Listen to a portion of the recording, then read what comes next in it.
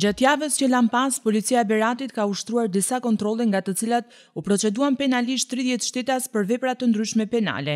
Nga kontrollet e ushtruara, 4 shtetas u arrestuan në flagrancë, 3 për veprën penale, drejtimi i mjetit në mënyrë të parregullt dhe një person për dhunë në familje. Sipas të dhënave nga policia, mësohet se 26 shtetas u proceduan penalisht në gjendje të lirë, ndërsa janë plotësuar edhe 2 kërkesë padip për tu pajisur me urdhër mbrojtjeje. Ndërsa sipas të dhënave nga shërbimet e qarkullimit rrugor dhe shërbimet e rendit, janë vendosur 413 masa të ndryshme administrative. Policia gjithashtu ka ushtruar edhe kontrolle në sera, tunele, zona të pyllëzuara, shtëpi të braktisura dhe ambiente të hapura në kuadër të planit të masave për parandalimin e kultivimit të bimëve narkotike në gjithë qarkun e Beratit.